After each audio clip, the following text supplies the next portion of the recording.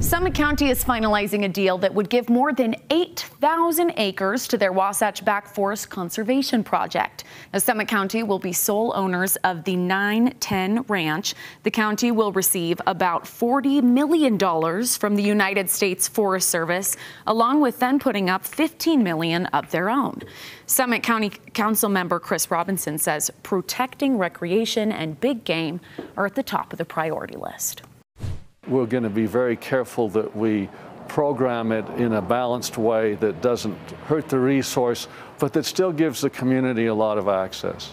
All right, so the deal should be inked and finished for next summer. This project is a part of the $150 million in grants for projects across the country.